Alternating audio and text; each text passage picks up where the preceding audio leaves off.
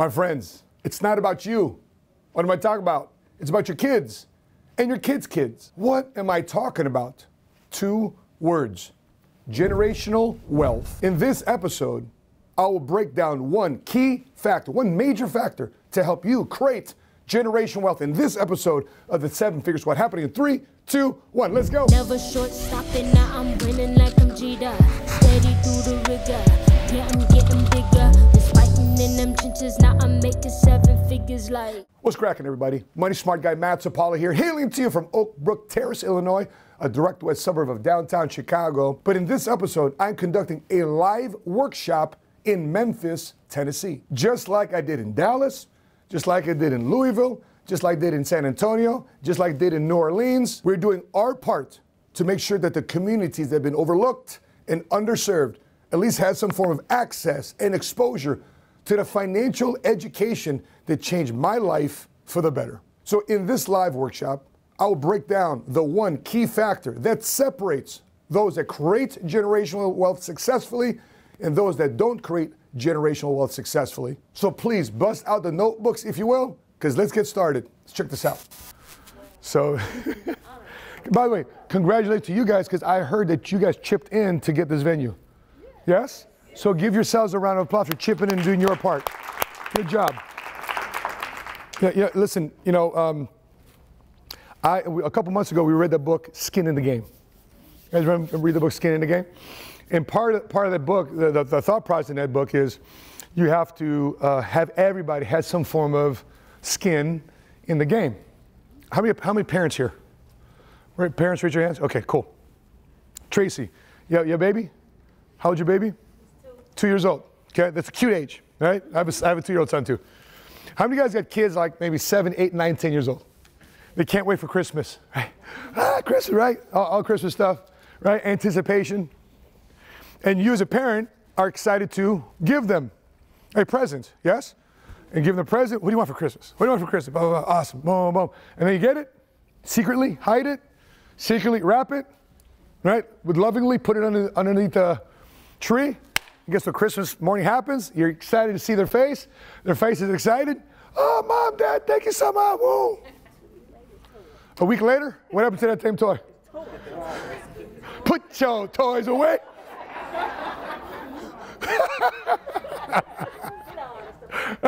I bought that toy. You want it all over the place now? Why do you feel that way? Why do you feel that way? Because you bought it. You worked for it. You wrapped it. You lovingly put it underneath the tree. You lovingly saw the joy in their face. You kind of fantasize about what they would do and how they would play with it all the time. And it doesn't ever Right, like right, exactly. They're going to do this with it. They're going to do it that. And you're fantasizing about it because you put some skin in the game. But why don't they fantasize about it? Because they ain't got no skin in the game. See what I'm talking about? So what I'm saying is nobody ever, even from birth, ever appreciates anything they get for free. How many guys have ever rented a car? Okay, you don't have to tell us here publicly, but do you dog the crap out of that thing? Right? Right? All the guys like. Do you treat a rental car the same way you treat your car? No. Why? Because it ain't yours. Ain't no skin in the game. I ain't gonna change these brakes. Oh, okay, before you turn it in, do you wash the car? No. Do you wash your car? Yes. Ladies, don't answer that one.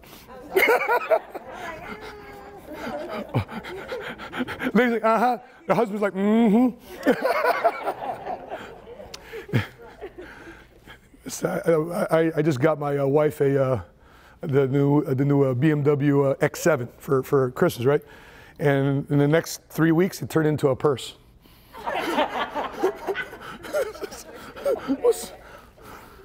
Got all sorts of stuff in here. What's going on, babe? It's my car. You gave it to me. Right? How many half-drunk water bottles? Oh my God. Can you finish one and then throw it out?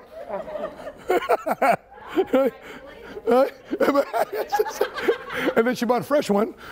Because it's not gonna. I got a case in the back of my car. By the way, hats off to you guys. How many guys are from out of town?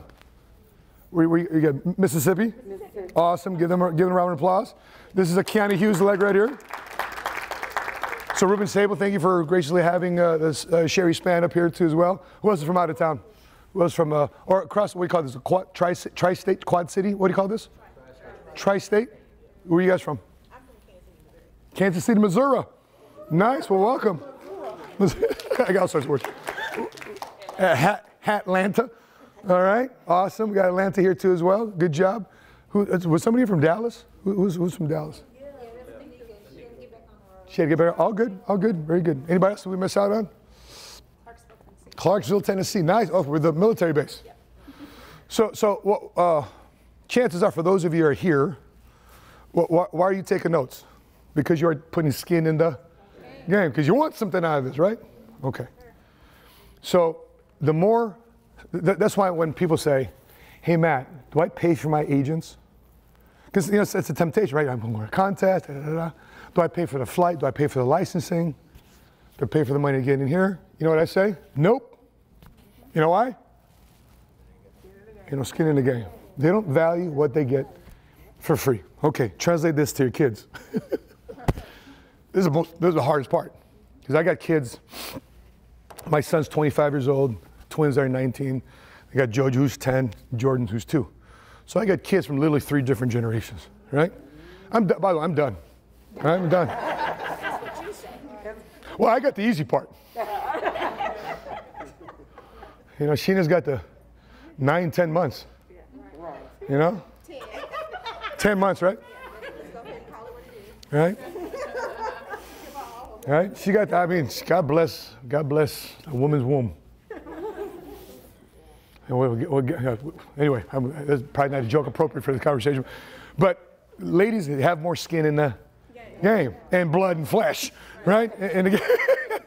Right? And so when you're looking at your kids, so for example, the kids, how many guys would legit want to create generational wealth? All right? Okay, straight up.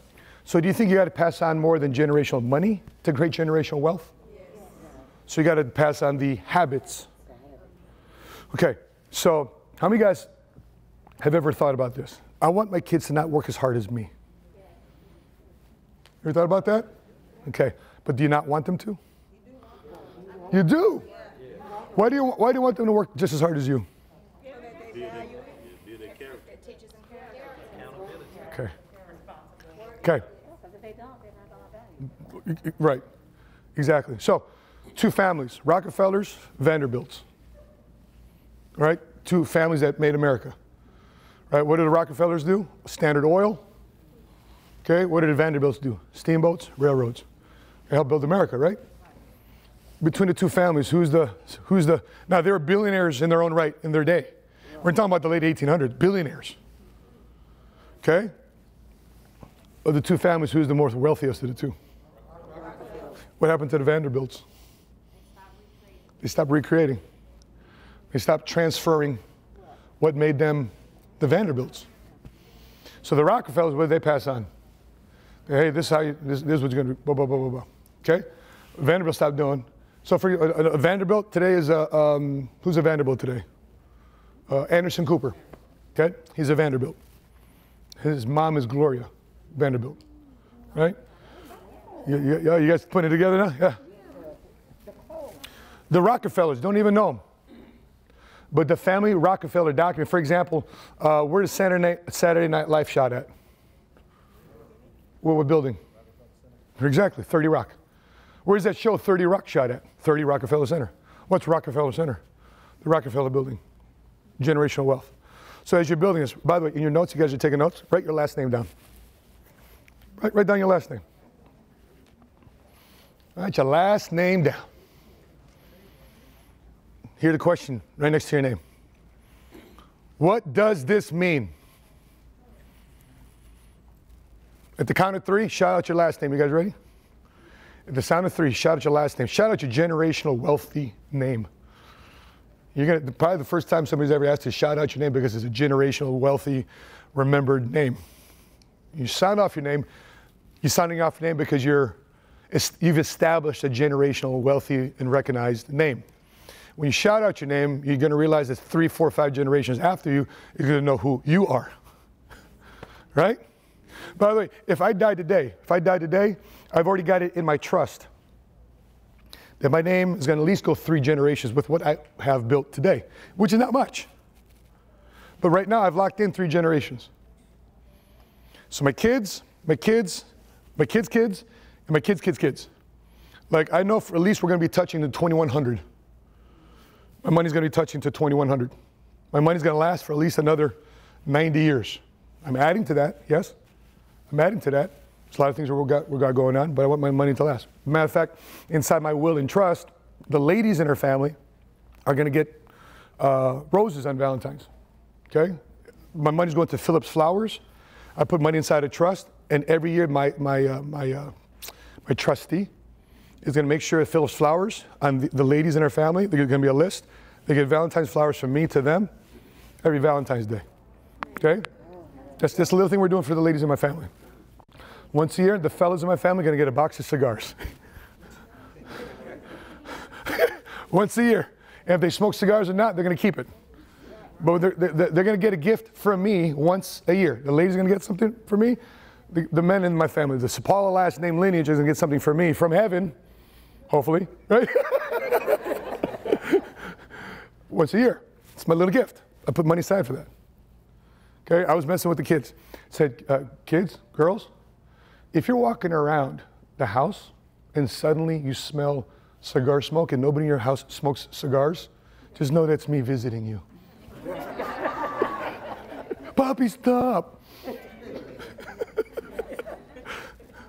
But I plan to have an influence in my children's life long after I'm gone. So with that spirit, if you make an influence in your children's life long after you're gone, that's how I want you to sound off your last name. You guys ready? You guys ready to sound off your last name? You good? Good in this side? In this side here. 1, 2, 3. Woo. Woo.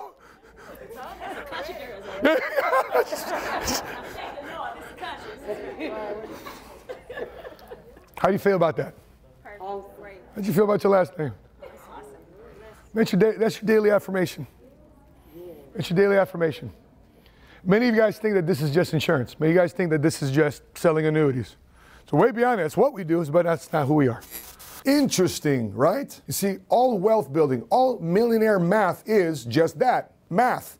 It's a formula. You do this, you do this, you do this, and it creates this. But, however, it's more than just the formula. It's the mindset, it's the energy, it's the attitude, it's the habits that puts it all together. You see, that's what solidifies your wealth and money through multiple generations and beyond. Because without all of that, you can forget building and creating and passing on generational wealth. And you can't pass on that generational wealth without that one thing, and that's called skin in the game. So before I let you go, please check out this video here about how millionaires think about life insurance. Yes, it's just not for dying. And this other video here, which is one fatal mistake that will ensure you will never be a first generation cash flow millionaire. So that being said, if you're watching this, please drop your thoughts, your comments, your follow-up questions in the comment section below. If you're watching this on Facebook, make sure you click like and follow our Facebook page, Money Smart Guy, and share with your profile if you feel this impacted you. And if you're watching this on YouTube, make sure you click subscribe and hit notifications to be alerted the next time we upload our next episode. That being said, guys, I'm your Money Smart Guy. And until we meet again, continue to live smart, continue to love smart, and be money smart today.